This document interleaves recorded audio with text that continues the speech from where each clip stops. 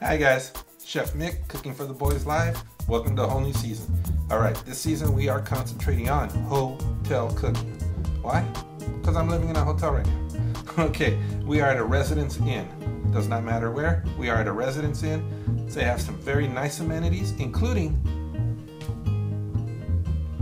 full-size refrigerator. Some limitations, including, check this out. 1, 2 stovetop burners, microwave oven. That's it. All our cooking on stovetop burners, microwave oven. Simple. Series is for you guys who are on the road this summer, chasing your favorite amusement park, working and having to be away from home. You don't always want to eat that fast food. It does get expensive. This is going to show you some quick and easy, good homemade meals. All right, now, let's not be fooled. You don't have to carry your kitchen with you. I'm going to use everything that came with this Residence Inn, but every once in a while you're going to have to buy a spice or two, maybe some oil, okay? So, are you all ready for this? Let's get started. All right, today's meal. We're going to have pork chops, we're going to have some corn, and we're going to have some potato. Now, I always say let's get started with what takes the longest. What's going to take a little long this time is going to be our potato. All right, this is just a basic potato. It's already been washed. Now, I want to cut it up into quarters and serve it as slices, okay? But I don't want to have it on this burner for so long that it's going to get too brown and too smoky for us.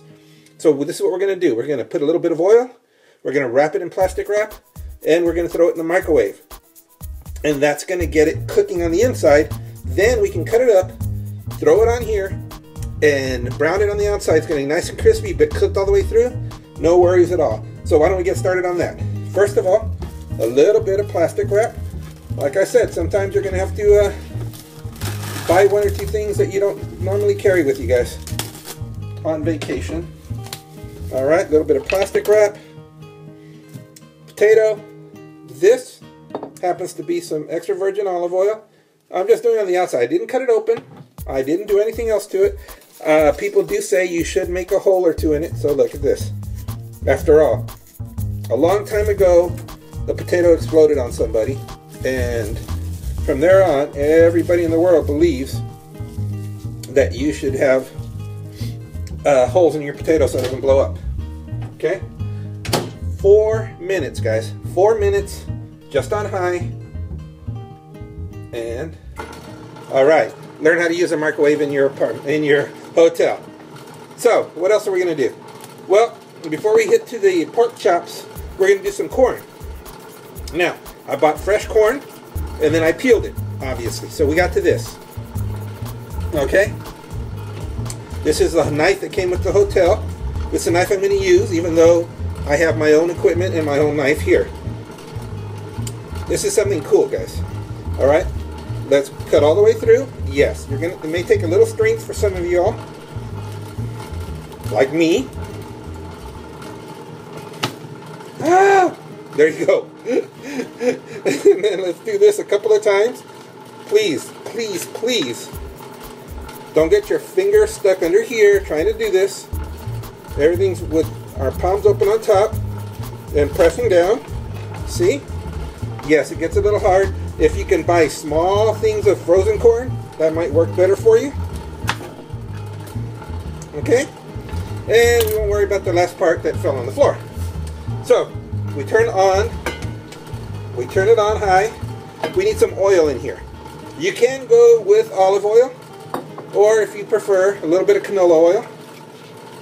Canola oil will last longer. It has a higher smoking point so that it doesn't burn right away. Now, the corn in there is going to be just fine, but you can add other things to it. In this case, we're going to throw a little bit of tomato in there. Okay, I'm going to use yellow and red tomato.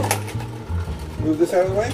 I'm also going to throw some butter in there. Now, this happens to be Smart Balance, something we started using a long time ago for our son who is a vegan, something that he can have, and we just kept up with it. So throw some of that in there. Doesn't hurt. It flavors the corn really nice. Let's cut up, excuse me, let's cut up the tomatoes. Bum, bum, bum. Again, using our hotel knife. Thank you, hotel, for providing a knife. Now, the tomatoes can be cut any way you want. These are small vine tomatoes, and you'll see that they're not very big, so I don't have to cut them very much smaller. In fact, that's all I'm going to do to them. Okay? And that's all I'm going to do. So we have tomatoes sliced. We have corn. This is a jalapeno that's been sitting out here for quite a while. Hold on. I don't want this to pop on me. I'm going to throw some jalapeno in there because I myself like the heat. Okay? Hey! Okay, that thing's trying to pop on me, so you guys be careful. Cover it up to protect yourself if you have to. And here we go, guys. Okay? Corn. Let the corn cook for a little while if you like. Just like this. Turn this down a little bit. Let the corn cook. Do not forget a little bit of salt. You can put salt on here, on these guys, and certainly salt on the corn here. And a little bit of pepper, except, oh, here it is. Salt and pepper, right? Pepper will go in the corn over here. Alright, so we got our corn going along just fine right here. Protecting it a little bit. We've got this ready. Let's put this aside into a little bowl. Where's my bowl? Okay. This will join the corn in a little while after we've had the corn cooking for a little bit. And guess what? 4 minutes are up. So guess what that means? That means our potatoes are ready to go. So why don't we get our potato out? Now remember, we're not baking it all the way through. We're just getting it to where we can use it again. And our potato needs to come out of that plastic wrap. So, be careful. Nice and hot. This is hot. The plastic wrap is nice and hot. Now, we're going to cook the potato back here on the back burner. So let's go ahead and throw some oil back there. Again, I'm going to use canola oil. I need it to get hot without smoking too much. And all we're really doing is coating the bottom of that pan. Guys, all we're doing is coating the bottom of the pan with the oil. You can see this pan gets a lot of use from me. Now let's get it started. The oil's going to heat up there. Let's move our corn around a little bit. Spoon that comes with the hotel. There we go. All right. I'm going to turn the corn down because right now the corn is on a medium. I want to put it low and give it some time. I've got time for it. So we're still making the potato, so the corn has plenty of time to cook. And let's turn it over, turn it around. Hot, hot, hot, hot, hot. Now, this is how I want to do potatoes today. Alright, let's cut it down the middle. This is not the world's greatest knife. Oh, and the potato's hot, in case you're wondering. Yes, the potato's hot on my hands. Okay. So let's cut like this. Okay, let's cut it like this. Watch. There's one. There's one. So basically what we have are 6 chunks of tomato out of 1 tomato. Now this pan back here is big enough. It's hot right now. It's getting hot, and that's what we're gonna put the potatoes on. And what are we gonna do with this? A little bit of salt. Okay. Salt. Do you want to throw butter in there? Of course you do. That's up to you though. Now remember, this isn't a baked potato, so we are trying to fry it up a little bit.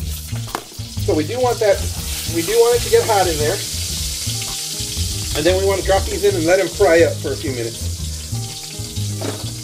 Remember our tomato? Remember our jalapeno? It goes in here. Ready to go. Wonderful. Wonderful. Now this actually comes with a small lid, so let me find my small lid. Boom, small lid. Now this is in here, frying up nice. The heat back here is getting ready for our potatoes. This one's trying to fall apart on me. Okay.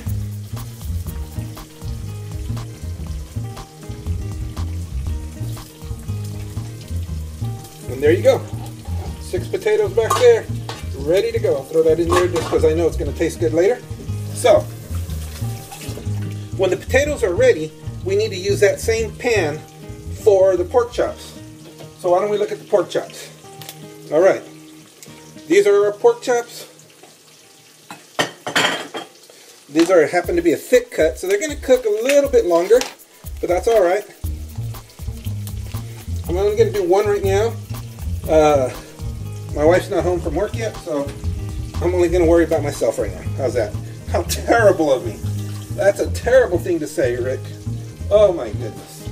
Okay. Now, like everything else, we want to put a little bit of oil. Why don't we go with a little bit of olive oil? This is actually very simple. Okay, guys? Olive oil, either side of it. Olive oil. There's nothing wrong with that. Now, you can go with a salt, pepper, garlic powder, chili powder, whatever it is you prefer. This happens to be a special mix that I carry with me. Okay? It happens to already have salt, pepper, garlic powder, maybe a little bit of comino, maybe a little bit of chili powder. That's not the point. The point is, you spice yours your way, I spice mine my way. Okay? So, pork chop, ready to go. It's ready to go when potatoes come out. So, why are we waiting on potatoes? Because we first microwave the potato, then we put it in to fry up a little bit. So actually the potato is, as you could tell when I was cutting it, most of it was already cooked. Not all of it, but most of it was. Now, also, spatula comes with the hotel room. Okay? But now in here, let me show you this, guys. Okay? In here, we have potatoes. We just turn them over. We just turn them over. Okay? Placing on the other side. Let them get cooked up a little bit more. Put them back out here. Good to go. How's the corn going? Oh, look at that. Beautiful. The corn, the potato, the corn, the tomato, and the jalapeno. That's a wonderful side dish. All right. So, what have we learned so far? Well, we learned that potato goes in the microwave for 4 minutes. Okay, you put a little bit of oil around it. It's okay. Put a couple of holes in it if you don't want it to blow up, because it blew up on somebody one day a long time ago. The corn might be easier if you buy small coblets or whatever they're called in the frozen section and defrost them. I bought it fresh. I used the hotel knife. It's a tough knife to use. I have a bigger knife that I could have used, but I'm trying to show you what it looks like to cook in a hotel. And basically, this is going to be the meal. Okay? The pork chop. And let me show you something, guys. I'm going to try to, let's see if I can't show it to you a little bit better this time. Let's try to show a little bit better. Let's move this stuff here so that I can put this down here. Look at this. You see how wonderful and brown that is? Now, here's what you're saying. You're saying, okay, how long do I want to keep them in there? You want to keep them in as long as you're comfortable keeping them in. But guess what I'm going to do, guys? That's right. Okay, I am going to move it aside. I'm going to put it back here. And I am going to cook my pork chop right there. Now the pork chop's already cooking. Now we have the entire meal that's going to go on our plate. We already have it on the stove and ready to go. Not much longer now. As you can see, not much longer for us. Turn that off. Now I just need a plate. I need a plate. The plate that came with the hotel, obviously. So, what do we have cooking here? Here, let me put this over here. Here, we have corn, tomatoes. Oh, look at this stuff. Look. Corn, tomatoes, and jalapenos right there. I'm going to turn this off as a matter of fact. Okay?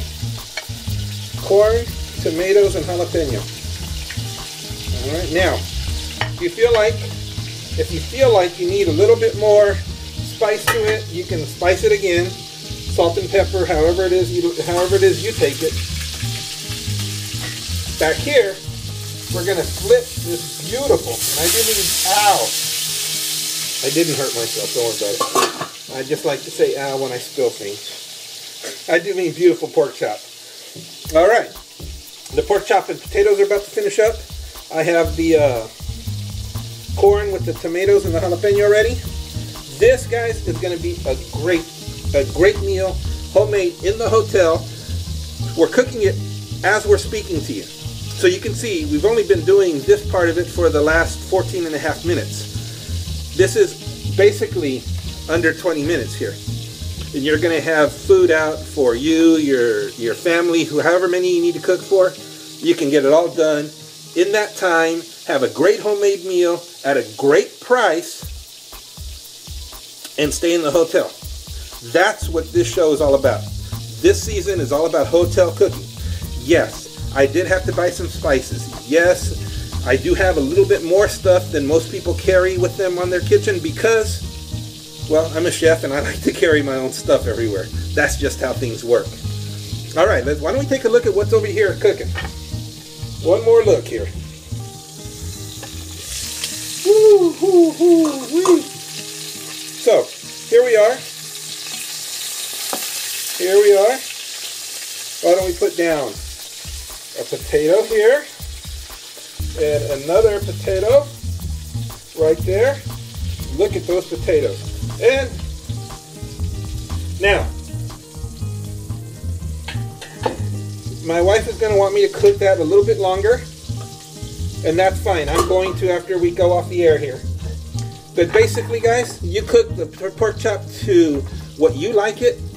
There's our corn and tomatoes. There's our beautiful, look at those beautiful potatoes. And there's our beautiful seasoned pork chop. My name is Chef Mick. This is, whoa, there's a bright light. This is Cooking for the Boys Live. Oh my gosh, look at all those lambs back there. Must be my wife's doing. Guys, have a good day, and remember, if you know how to cook, you can marry for looks. We'll see you next time. Bye.